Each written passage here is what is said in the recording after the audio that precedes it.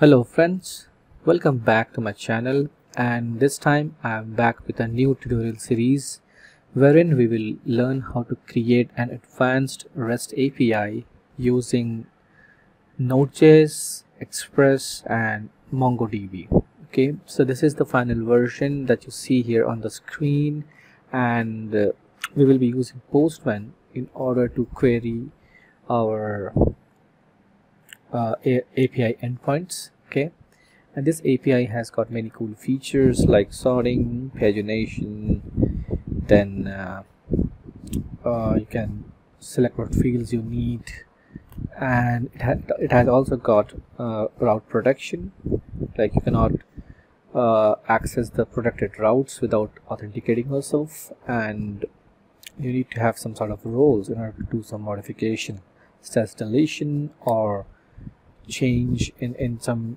particular defined routes. Okay, for example, on the screen here I'm accessing one of the endpoints that gives me the list of products. It's a get endpoint, so it is open for all.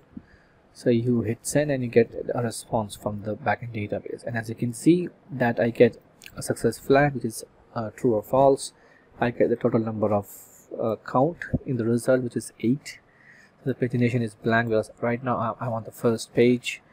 In the data property, I get my array of products. In each product, I have a category attribute that points to the respective category the product belongs to.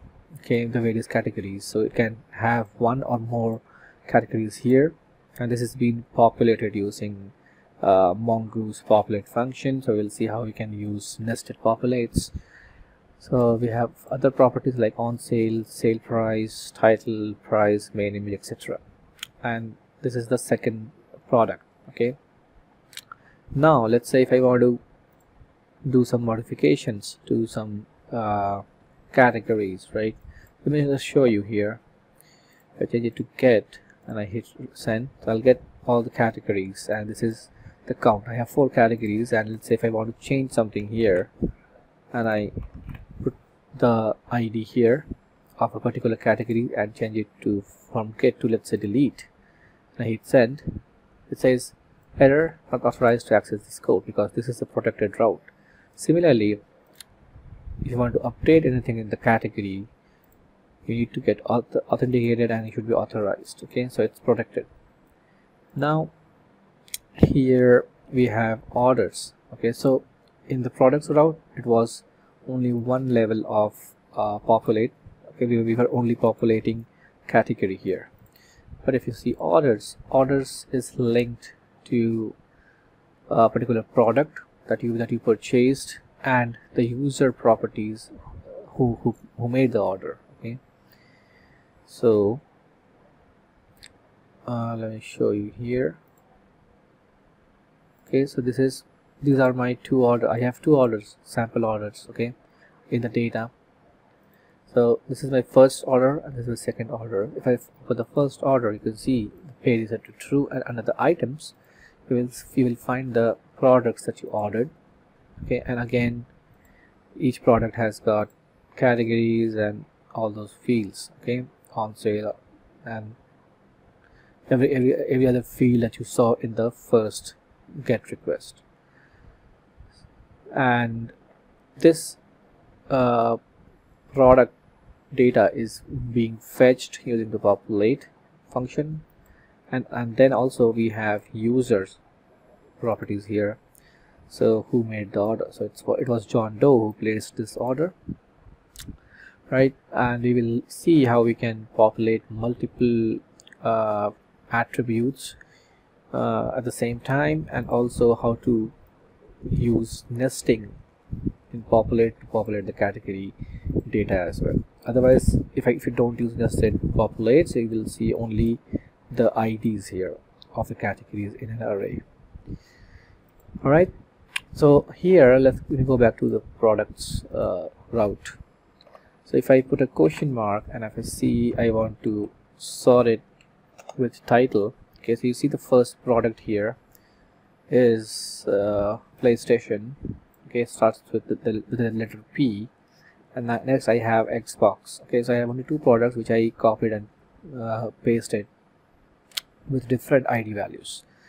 Okay, so now you see my first product starts with PlayStation, but if I put a sort here and put a negative in front of it, so that will simply make it in descending order.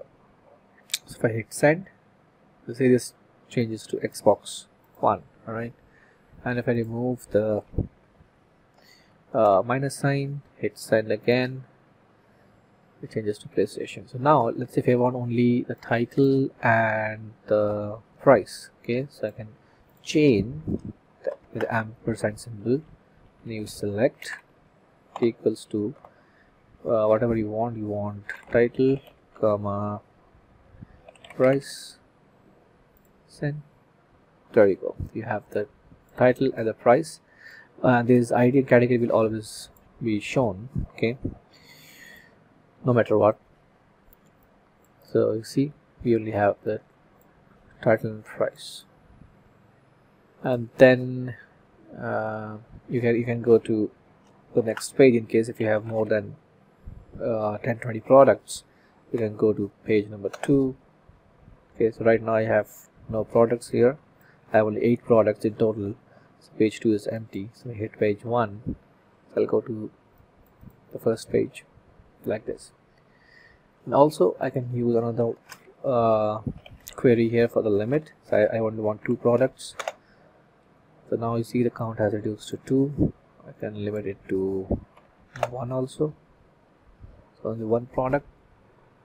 Not sure if 0 will work or not. No, so minimum 1 should be there. Okay, so we will, and now you see we have this pagination populated. So if I go to page 2, I get the second product, and my next page and the previous page gets populated like this. So we'll see how we can create all this in our entire series, and this is going to be a long one, so please bear with me and pack up your bags. Let's get started, and this is going to be a fun series, I promise. So with this, I'm going to end this video now, and in the next video we'll discuss the prerequisites and we will continue from there. So till then, stay tuned, and please don't forget to subscribe to our channel, like this video, share it with your friends, and I'll see you next time. Bye bye.